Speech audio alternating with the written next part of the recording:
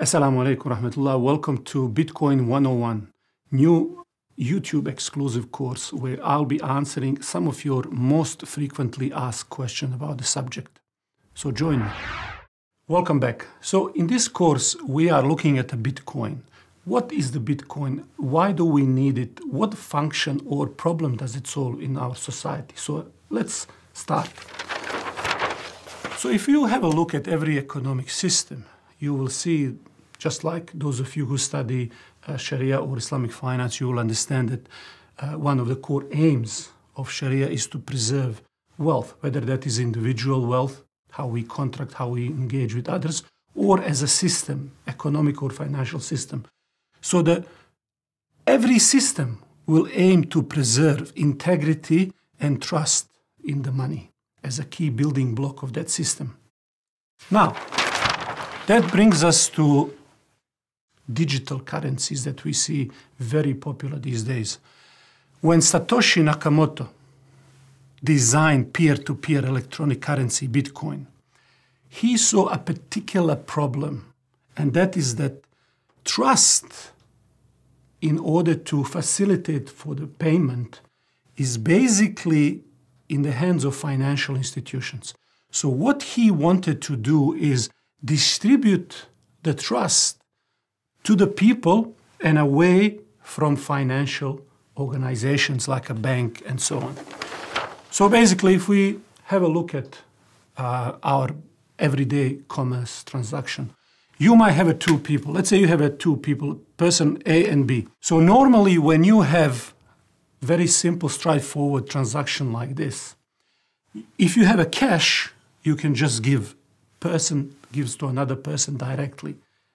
There is no need for anybody else because that physical item exists only in one space.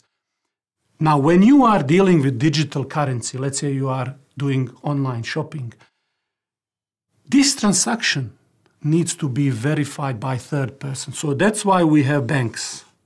Banks here act as an intermediary, third party, to ensure that there is a trust. So what would bank do? Bank would verify that I have $10 in my account, and if I'm sending, let's say, $2 to this person, bank would make sure that now we record this, that this person would get 2 plus 5, which is $7, and now I would have minus 2, which is $8 in my account. So Satoshi saw that this involvement of financial institution is a problem. And so he wanted to take away the power, this overarching view, dependency on financial institution, and give it back into the hands of people so that they don't have to be dependent on these institutions. And we'll see later on what is the problem that he saw in some of these institutions. So issue that he had with all of this is depending and trust on the financial institution and any other banks, Visa, PayPal, all of these organizations. Now, the problem when we deal with digital currency of any kind is that digital currency is just like a file. And we all know files, you can copy them. If you have a PDF file, you can email it to 100 people, all of us have the same file. So how do you create digital currency that when you move from one person to another, the original copy is not there anymore, so that you ensure that only one copy remains. This is the problem that is known as a double spending.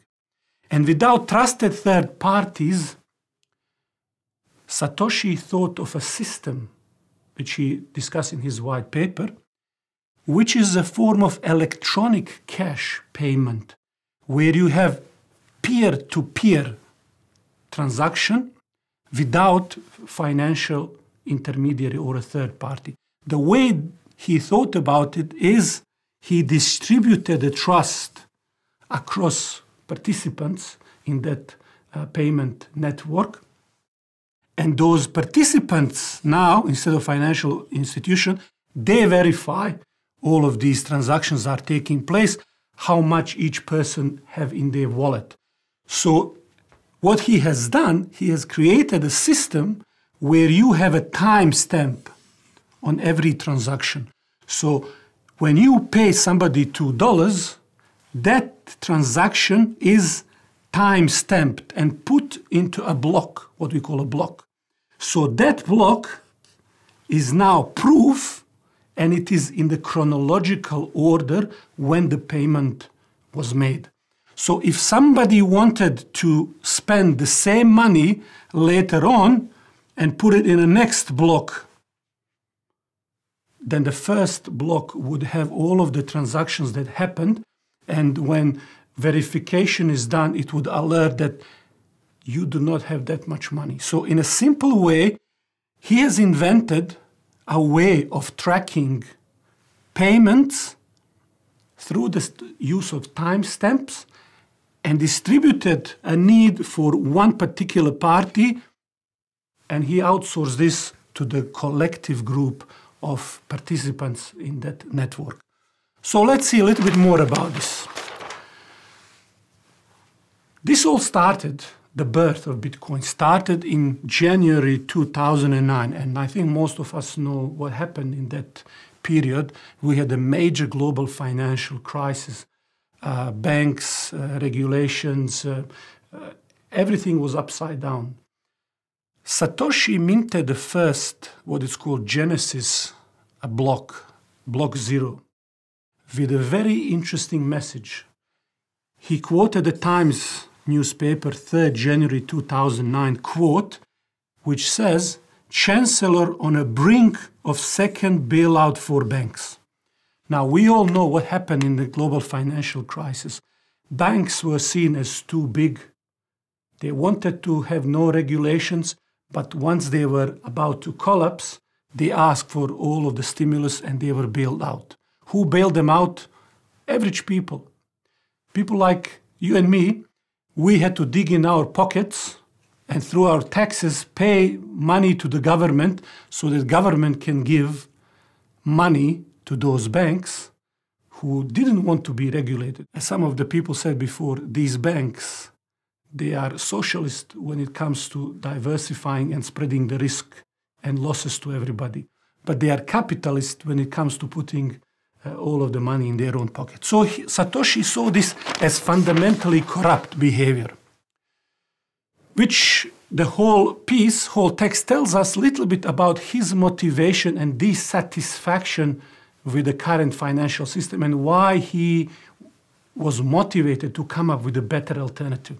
So what is the Bitcoin? Bitcoin is not a coin. You often see it, little gold coins and all of these things. It's a digital file, just like you have on your USB on a mobile phone. It's an open ledger. It's just a file like any other file. That is a collection of these transactions in a ledger, as we said before. What is the blockchain? Blockchain is just technology that moves Bitcoin from one person to another. It's not Bitcoin itself, okay? So all of these transactions are stored in these blocks, and that's how we timestamp and know what is happening and when. What this allows us to have electronic version of cash that people can pay without worry that we will be in a situation where somebody could double spend. Okay, at least that is the idea. Now, when it comes to day-to-day commerce, let's summarize what are some of the key issues that Satoshi saw as a reason for coming up with a new decentralized currency. So he saw whenever you go to the store to buy something electronically or online, he saw the impediment as a third party, that financial organization, to smooth and efficient operations and payment system. So he had a couple of points which he raised in his white paper. One of these is that when we are buying and selling commerce, and on internet specifically, we rely on trusted third parties to process payment. And he saw a problem that these transactions are reversible. So he gave an example, for instance, if you send someone package, you cannot reverse that package. Yet, person who paid for the package could ring a bank or something like that, and they could reverse the payment. So you have a problem. Now, because of this problem, you come to all kind of disputes that could arise. That is how he saw this process. And he said that this reversibility of current payment method, this limited minimum practical transaction size. And then that has the result of cutting off the possibility of small casual transactions. So we see what he really wanted here was that you could have these small transactions, especially in certain countries where you don't want to pay huge fees. People want to send a few dollars here or there.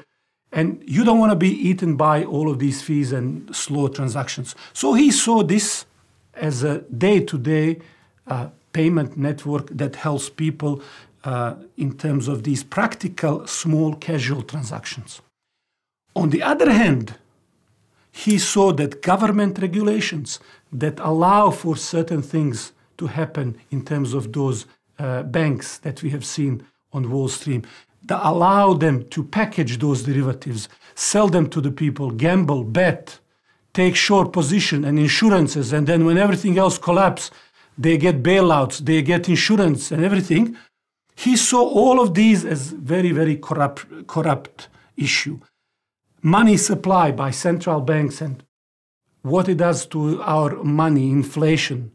And everybody knows that most of the central banks today, they are not trying with their inflationary policy. They are not trying to keep money as it is. But the target inflation is usually 2, 3 or more %, which means it's a way of taking money that is in the circulation. It's polluting, diluting that money, taking basically money from your pocket, little by little. That's what inflation is. And also systemic corruption. Government, banks, you don't know anymore who is working for who, and is a bank more in charge of our economy, or is it the government? And so we see that most of the government regulation and decisions are highly correlated with what financial industry wants and not necessarily what average person wants to see. That is a very strong point here. Now, this is not to say, to make it into a conspiracy theory that everything is just for the banks. Obviously, a lot of people are working very hard to make sure that the overall economy runs smoothly and everybody of us benefit from that. But to say that there are no major problems here would be understatement. So now, what is driving price growth? We've seen massive growth.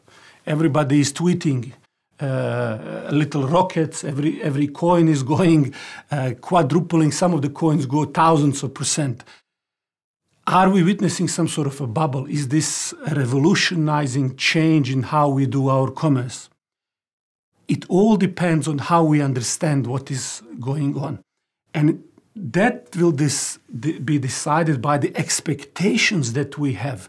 And those expectations are long versus short-term expectations. So investors will have different expectations. Miners, those who process these and verify these transactions, users, different sort of platforms will have their own expectations.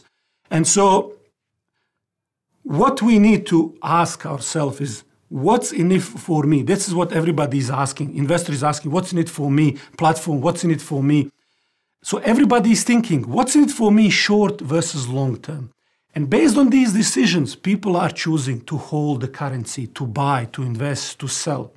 This will all be very much decided on how we see Bitcoin to be functional currency, to be stable store of value, and all the other things that Satoshi mentioned. I hope you enjoyed this first episode. Please subscribe, share this, and come back for more next time. Assalamu alaikum.